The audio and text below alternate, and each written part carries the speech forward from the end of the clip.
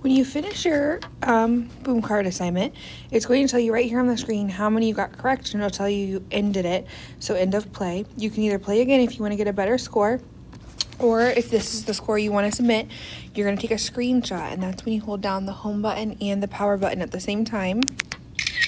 You take a screenshot, and then you're going to go to Canvas.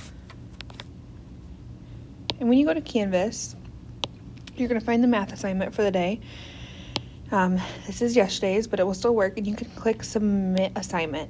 File, Upload, and then we've used the Files button, and now you're going to use the library, and you're going to go to your photos, you're going to find your screenshot, and then you are going to submit it and upload it.